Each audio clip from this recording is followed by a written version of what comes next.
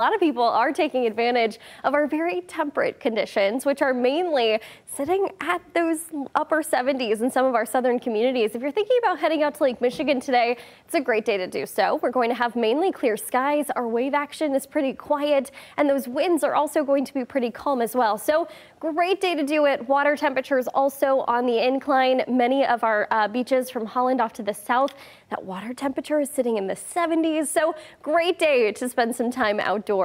Not to mention our high temperatures are sitting somewhere in the 70s, lower 70s for our northern communities with plenty of sunshine. And then off to the south, those communities sitting in the mid to upper 70s. So a little bit warmer for those off to the south, but we've got sunshine no matter where you are at. When it comes to our winds, they're pretty calm and quiet, moving in from the southeast at about 5 to 10 miles an hour.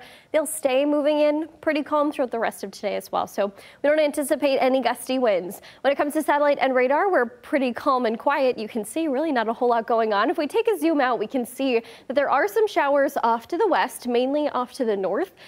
Those will start to push on through, but luckily not really bother us today. What we will see is there are chances for some rain showers as we enter tomorrow. The rest of today features overall clear skies, a potential for some cloud cover to start to move in later on this afternoon into this evening. Those rain showers potentially clipping some of our northern communities late tonight, but I really doubt that they'll make their way to the surface. Overnight, dew points will increase. We'll start to feel pretty muggy as we enter Thursday.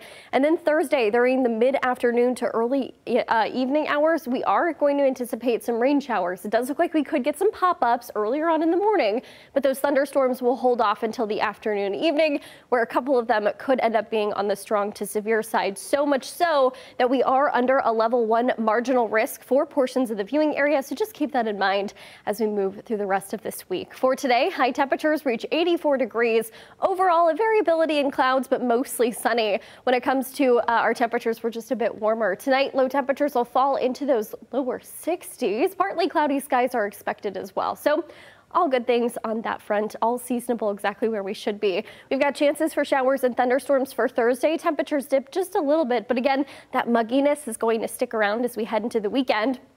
The start of the weekend, though, nice and warm, high temperatures in those upper 70s, lower 80s, plenty of sunshine for Friday and Saturday. Another chance for rain showers starts to roll in late Sunday evening, lasting into Monday, and then clearing out by Tuesday.